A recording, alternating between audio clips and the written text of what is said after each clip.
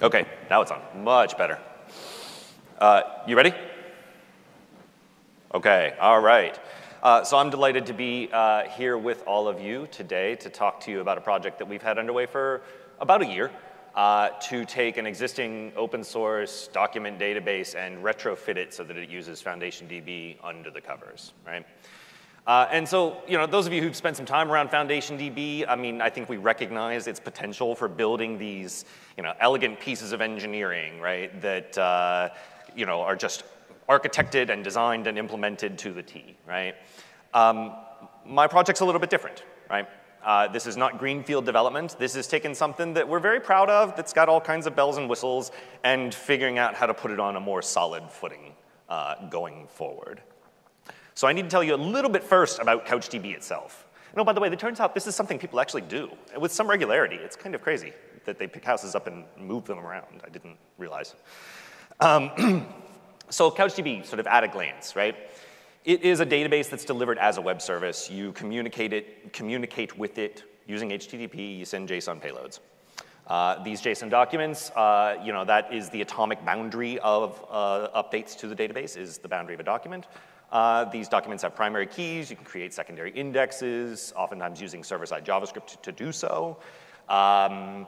The project kind of pioneered the use of these internet-accessible change capture feeds that have turned out to be a really popular way for interacting with the database and building kind of event-driven applications.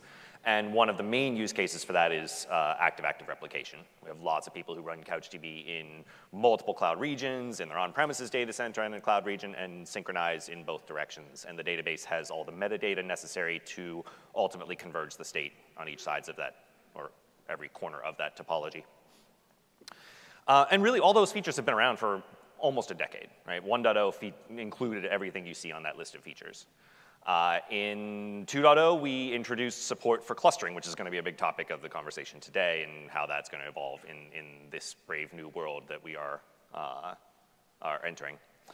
3.0, which is any day now, is intended to be our best attempt at the classic CouchDB architecture. So we've added a few new features, but really it's our attempt to place a stake in the ground and say, great, that's kind of the end of that architectural line, because 4.0, we've committed as a project, is going to be using FoundationDB under the hood. It's a relatively compact code base, and one of the reasons for that is because it's implemented largely in Erlang, which has been a pretty expressive high-level language and a good language for building highly available concurrent web services. Not such a great language for high-throughput handling of data, and so it's, we've worked around some of those issues. But overall, something that we're pretty happy with. And so step one of adopting FoundationDB was us implementing Erlang bindings and putting those out in the community. So that was one of the ones on Alex's list there. So let's talk for a minute about how that clustering that we introduced in 2.0 works, just so you can kind of understand our motivation and our rationale for heading down this path. Every database in Apache CouchDB is split into shards.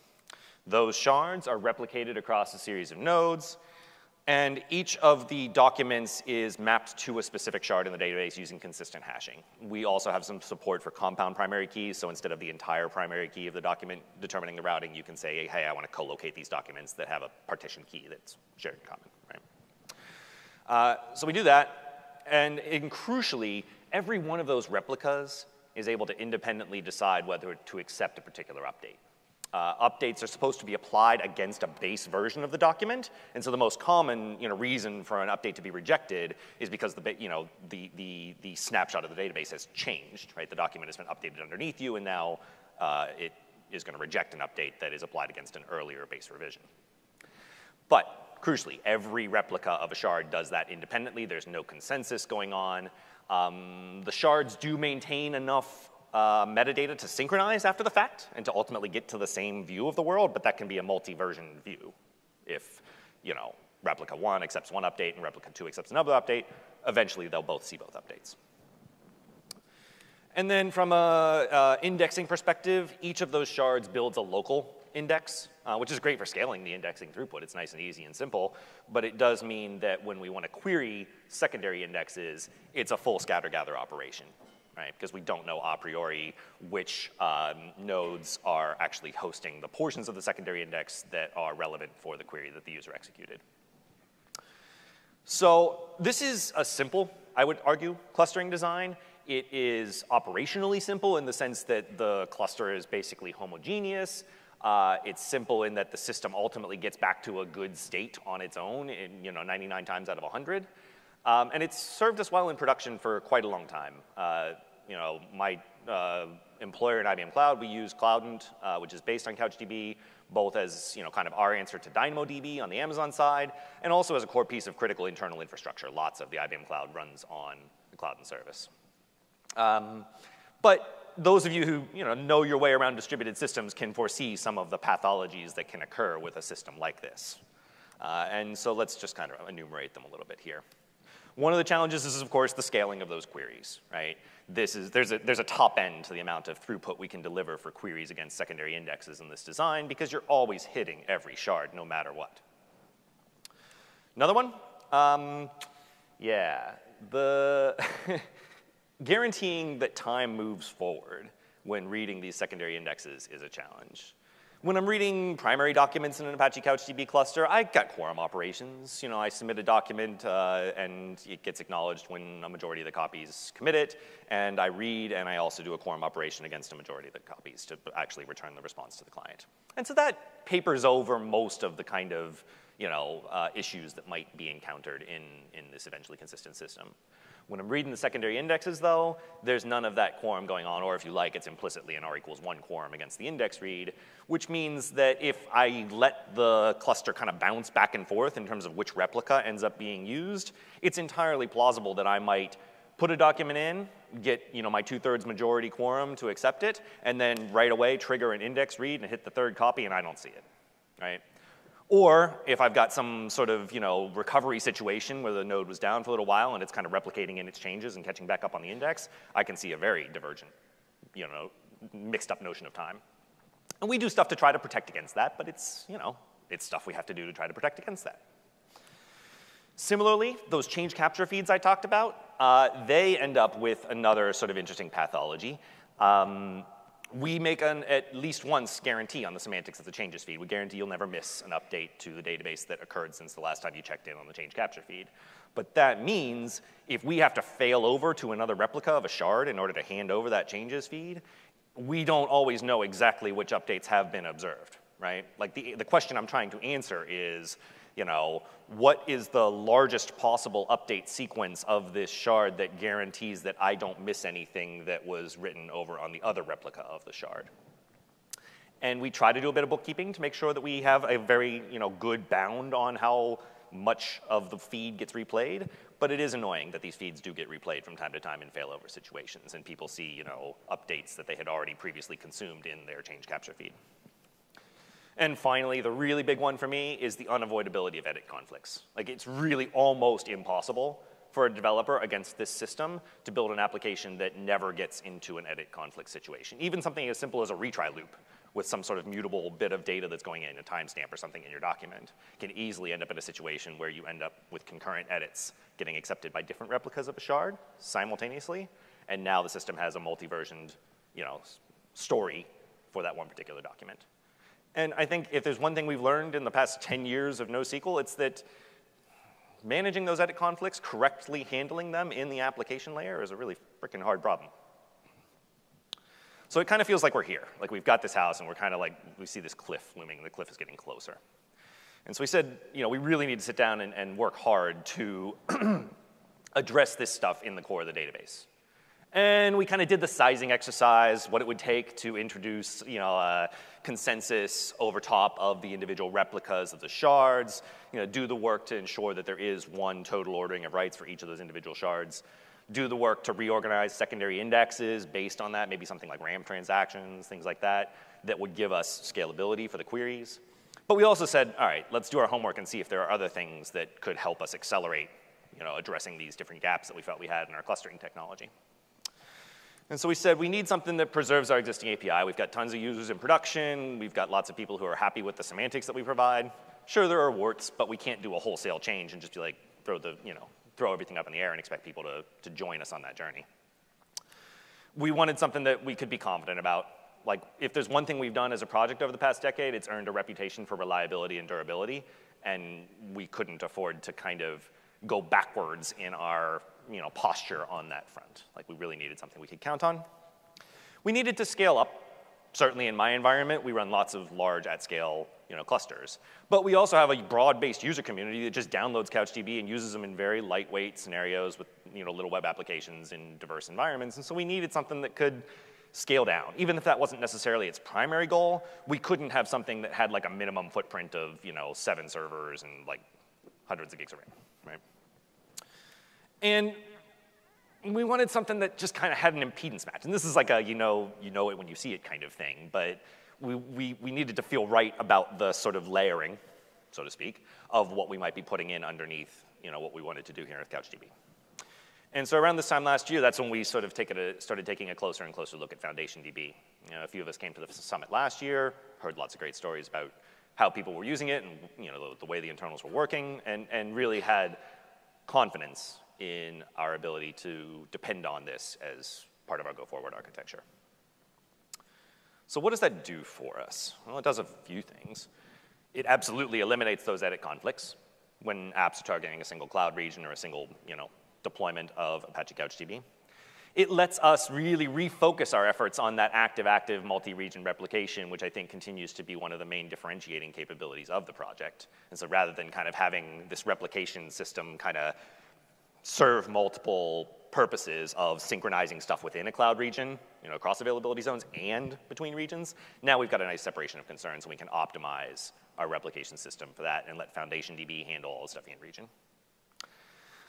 We can redo our secondary indexes in a much more scalable way and include it as part of the right transaction, do it the way it really deserves to have been done in the first place. And we get that totally ordered, sortable list of changes from the change capture feed, which again is a nice upgrade for a feature that a lot of our users find pretty attractive. I don't have time to go through all the data modeling, but I can give you a little bit of a sense. If you've perused the FoundationDB site and gone through the design recipes for the document model and for simple indexes, you get the general idea. It looks a lot like the way that works.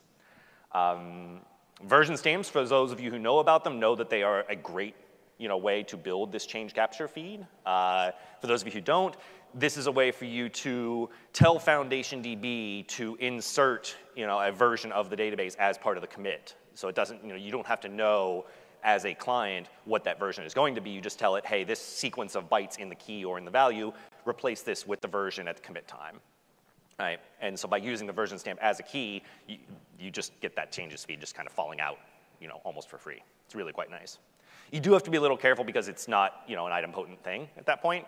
And so we actually write a separate little transaction ID that allows us in a retry scenario to see whether that's, whether the database has already accepted it. Because you get these situations sometimes where FoundationDB just doesn't respond to you, if it's like not healthy, and then you got to go figure out whether it did or did not ultimately commit the update. But it works really well.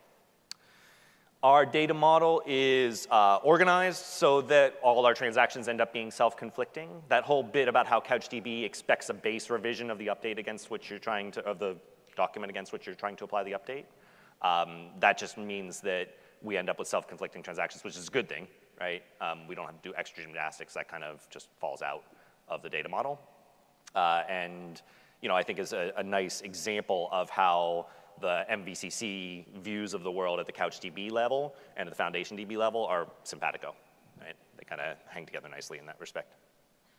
We do use the atomic operations inside FoundationDB for maintaining database statistics. Otherwise, this would be a fairly high contention operation, and we'd have to do some gymnastics to try to avoid lots of conflicts there. So that's like a nice little feature inside FoundationDB that we leverage. And a new piece that, if you've been paying attention to the forums, has shown up recently in, I think, 6.1. Was the metadata version caching. We use that as well. So this actually lets, FoundationDB includes a bit of information with every one of your transactions that says, here's this version value, right? And the way you can use that is you bump it if the information that you would like to cache has changed. Otherwise, you can assume that these, sorry, let me step back. The metadata version ships with every transaction. And you can check to see whether it's been updated for free without issuing another read and ending up with a hotspot in your FoundationDB environment, right? One nice use case for this is to enable you to cache certain portions of the key space in your client. So for us, we use it for database metadata, schema information, access control lists, design documents, index definitions, that kind of stuff. And we do it in a 2-level hierarchy. So there's one global metadata version for the entire FoundationDB cluster, and if that hasn't changed at the beginning of our transaction, great. If it has changed, then we have to do a second check to see, well, did the database metadata that I'm actually interested in change, right? Because we've got 100,000 databases floating around in this cluster. Most of the time, it's not going to be your database whose metadata changed. We don't want to go and reread all of that schema information and recompute all that stuff. So we end up having this kind of 2-layer caching hierarchy, where the second layer does actually trigger a read to FoundationDB, but the first layer doesn't, and most of the time nothing's changed, and we go on our merry way. It's a nice little improvement for us, at least. So thanks for that. There's more stuff on the data modeling. Garen's got a talk this afternoon specifically on how we did our secondary indexes and kind of the different options we had there for search indexes and all kinds of stuff. So if you're more interested in that topic, definitely attend his session. I'm going to spend a little bit of time on how the deployment looks. I mentioned that we wanted to be able to scale up and scale down, right? So, in CouchDB 4.0, we still have the simple situation of I can run CouchDB with an embedded FoundationDB. Everything's great. I can run 2 of those things in 2 different regions. I can set up replication across them, still just like you were using CouchDB in the past, right? Including all kinds of crazy topologies. You want to set up a ring across 5 different regions where each one's replicating to its peer in the next one. You can still do that sort of stuff. But where it gets fun, right, is disaggregating this stuff a little bit and actually having FoundationDB do the stuff that it's good at in terms of giving me a strictly serializable, consistent, scale out, underlying key value store. And then the stuff that I have on top, my layer that implements the CouchDB interface, this is stateless, right? So I get to scale that out nicely, and I get to take advantage of all the fun stuff that the folks in the Kubernetes land are doing to make stateless application development in the cloud pleasant, right? I think we're contractually obligated at this conference to talk about microservices, so here we are, microservices. We've taken the steps to decompose some of the bits of the functionality that we're doing in CouchDB. So now the JavaScript execution engine can go off into its own service, the replicator can go off into its own service, and we get to basically do all the fun stuff, like I said, that goes along with Kubernetes. On the FoundationDB side, we also have a bunch of stuff we can do to take advantage of the scale of large compute infrastructure. The way we are running this at the moment is in what's called the 3 data hall mode. So we map FoundationDB's concept of a data hall to a cloud availability zone. The way this system works is it does replicate every key value pair that you put into FoundationDB into each of those availability zones. But the writes are actually replicated 2 times in each of 2 availability zones.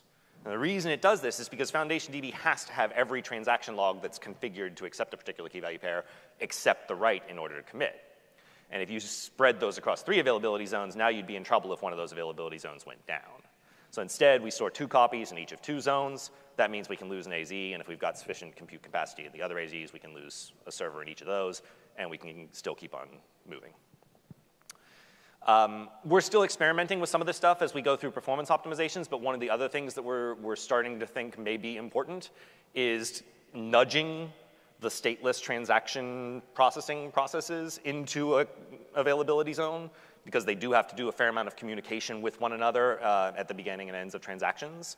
And so making that communication a fairly low latency operation seems to be important. And then finally, the other thing is the coordinators. The coordinators, to be perfectly honest with you, they worry me a little bit. They scare me. Like, that's your state. Like, you lose that, you're toast. So we are keeping those spread nicely across lots of different data centers and keeping them sort of far away from the action, right? You don't have to do that, but I personally feel a little bit better about having those things kind of off in a quiet corner of the infrastructure and not in a place where they're in the data path for like lots of unexpected customer traffic. And so that's kind of our design, our deployment architecture. Where are we in this project, actually? Well, we've been at it, like I said, for close to a year. We've implemented a bunch of the functionality of CouchDB, not all of it, but a lot of the big chunks. We've gone through a lot of the modeling, gone through a lot of the implementation. A lot of these things are V1s, so there's some low-hanging performance fruit that we're working on addressing. And to that end, we've kind of turned our attention now to some operational hardening, monitoring, and so on bits of work. One of the things we've started to do is because we've got like a distributed system problem here to a greater extent than we used to, is we've picked up more tracing technology, right?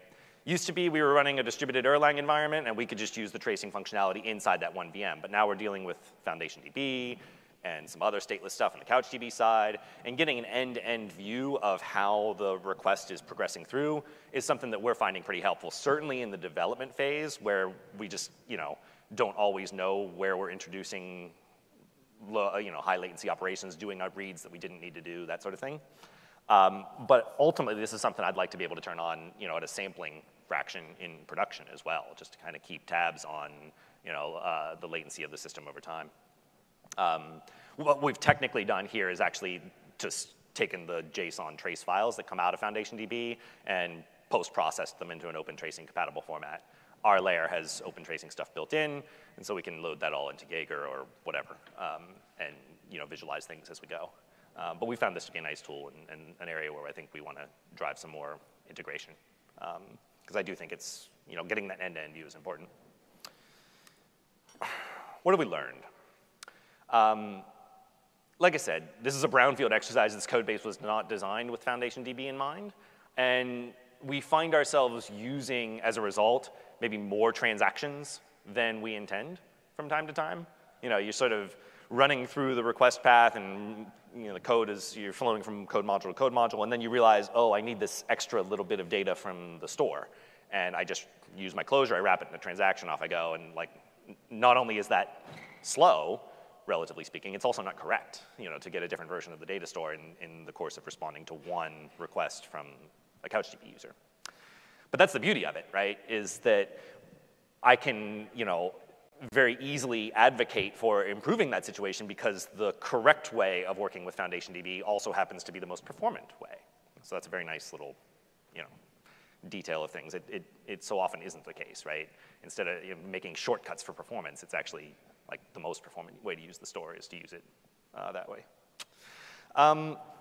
The other thing that's happening, I think, the one that if there's any aspect of this project that causes a little consternation amongst our community of users, it's that we're getting more restrictive in the sort of data sizes and volumes that we allow to be stored. And frankly, this is a case of us taking our medicine.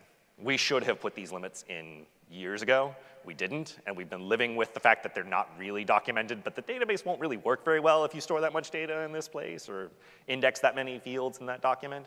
And so now we're sort of using this, frankly, as a place to say, look, hey, FoundationDB has these limits on keys and values. We're just, our hands are tied.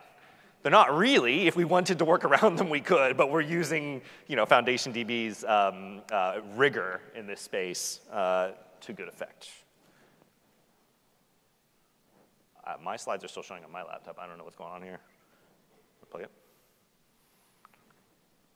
Anyway, I'm essentially down to the end of my talk, so we can go quiet. My closing thoughts. They say in religion that the faith of a convert is the strongest faith, and after running eventually consistent systems for a decade, hallelujah, transactions are awesome, right? The combination of the key value interface and transactions in FoundationDB is simultaneously flexible enough for us to undertake a project like this, and powerful enough to make it worthwhile to do so, right?